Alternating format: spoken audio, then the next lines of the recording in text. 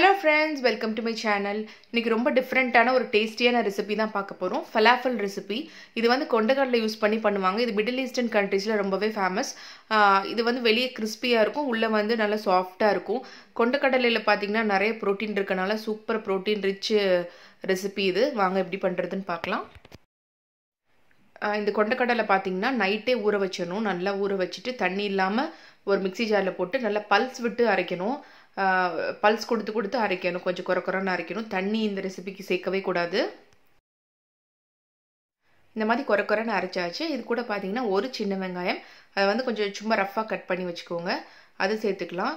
அப்புறம் வந்து ஒரு 6 பல் பூண்டு சேர்த்து லைட்டா பல்ஸ் கொடுத்து அரைச்சுக்கலாம்.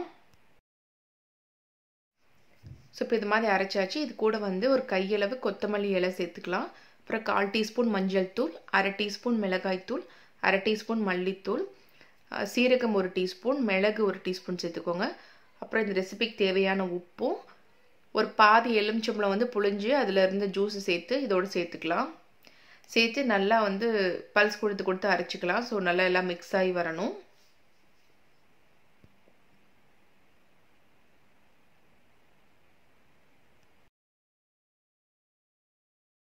ஸோ இப்போ இது மாதிரி நல்லா அரைச்சாச்சு. இது கூட வந்து இந்த பைண்டிங்காக பார்த்தீங்கன்னா ஏதாவது மாவு சேர்க்கணும். நான் வந்து 2 டேபிள் ஸ்பூன் கடலை மாவு சேர்க்குறேன். சேர்த்து நல்லா மிக்ஸ் பண்ணிக்கலாம்.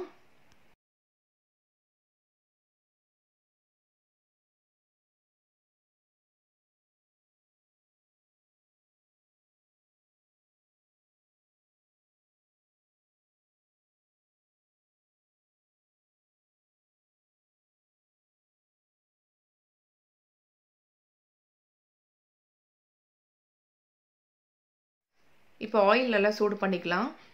ஆயில் நல்லா சூடானதும் ஒரு குட்டி பால் சைஸ் உருண்டைகளை எடுத்து கொஞ்சம் கேப் விட்டு போடுங்க. போட்டு நல்லா மீடியம் ஹீட்டில் தான் ஃப்ரை பண்ணணும். நல்லா கோல்டன் ப்ரௌன் ஆகிற வரை நல்லா ஃப்ரை பண்ணி எடுக்கலாம். ஹை ஃப்ளேம் வச்சிடாதீங்க, மீடியம் ஹீட்டில் தான் பண்ணணும். அப்போ தான் உள்ளேயும் நல்லா வேகும்.